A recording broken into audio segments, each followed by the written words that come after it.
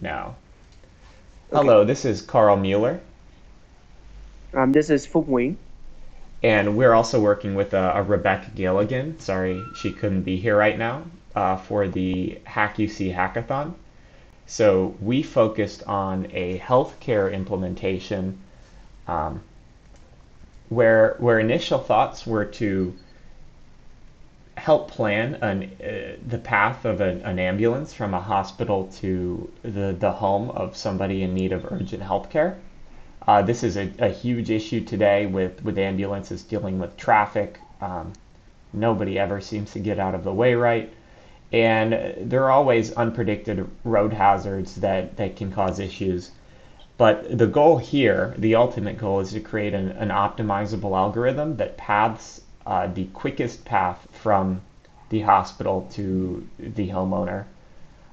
This current implementation is fairly basic, but we think it shows good progress in map generating algorithms and pathing. So just some initial thoughts. We went through in the early stages and created a rough map. This isn't quite used in the end output, but it's pretty representative of what we want to do.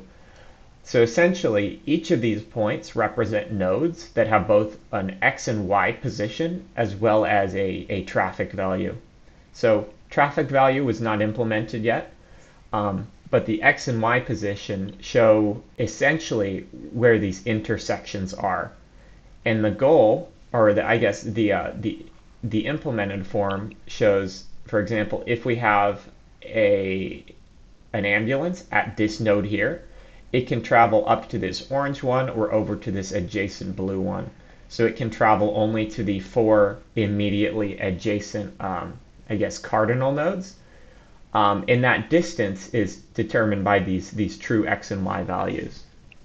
And that's what's going to give us distance traveled, fuel costs, and speed optimization later on as this algorithm theoretically improves to to suit a more realistic scope.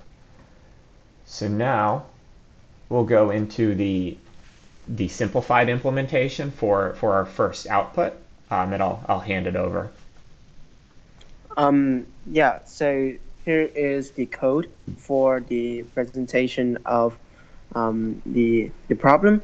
So I intend to like modelize it into a model of a 2D matrix where each of the entry of the matrix represents the traffic value of that cell.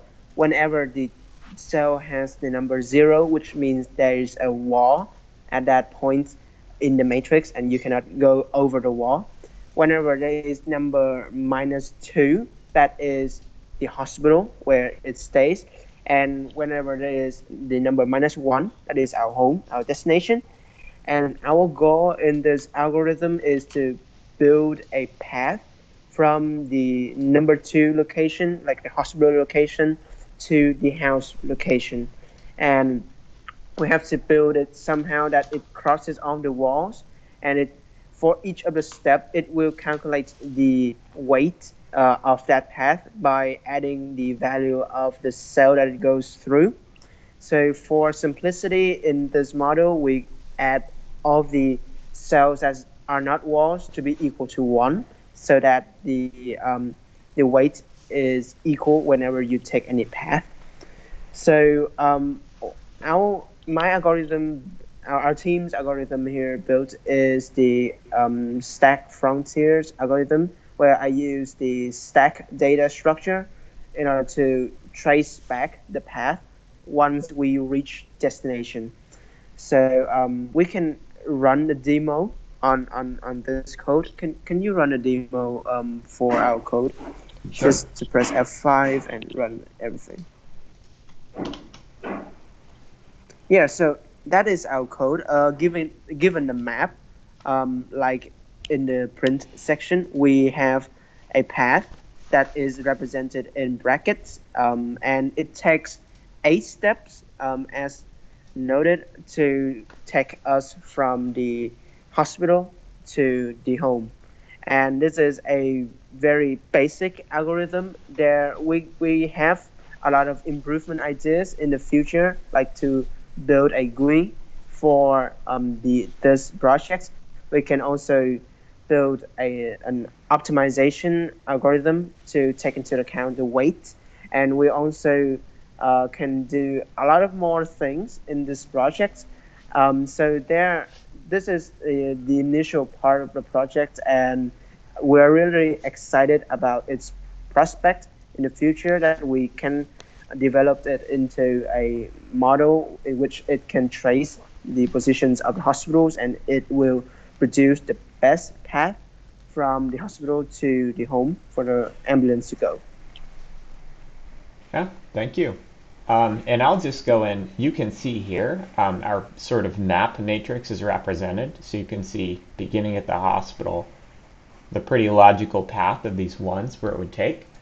And just for a fun little exercise here at the end, let's make this sort of worst case staking path, which can be done pretty easily by just changing these values to ones and zeros based on where we want the ambulance to be allowed to travel. So right now it'll take the worst case path, which is probably around 14 or 15 steps. Yeah, 16 steps. So by changing that, you see a much longer path length here, and it actually updates dynamically to show us no, that original path isn't possible, and it readjusted on its own. Yeah, and then it's also a special case when there's no solution possible. Let's just try it out and see what it brings. So yeah, the road is now broken here, and you can see there's no solid path of ones. And it looks like, so we threw an exception up here because there's Yeah, no viable path. yeah, exactly. So take a helicopter if you can't get there on the road. Thank you.